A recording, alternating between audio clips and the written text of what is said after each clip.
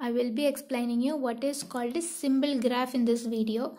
So here symbol graph is a very basic definition that you can see in graph theory. Here you can see what is called a symbol graph. Symbol graph means a graph contains no loop and no multiple edges is called a symbol graph. So here you can see some of the examples of symbol graph. Look at this. This is an example for symbol graph, and this graph is also an example for symbol graph. You have to know what is called a loop. Loop means, look at this figure. Okay, this is a loop. The reason is because here this is one vertex and this is an edge. Okay, so here this edge start from this vertex and also it is ending in the same vertex. So it is called a loop. And this is an example for multiple edges. Here you have two vertices.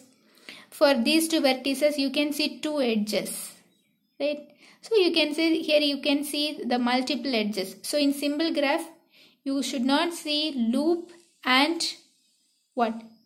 Multiple edges. Both should not be allowed in what? Symbol graph. Okay. So here this is an example for symbol graph. This is also an example for symbol graph.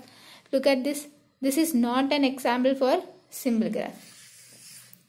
Is this a symbol graph? No. This is not an example for symbol graph because it consists of loop and multiple edges, right? If anyone asks you what is called a symbol graph, the answer is a graph that contains no loops and no multiple edges is called a symbol graph.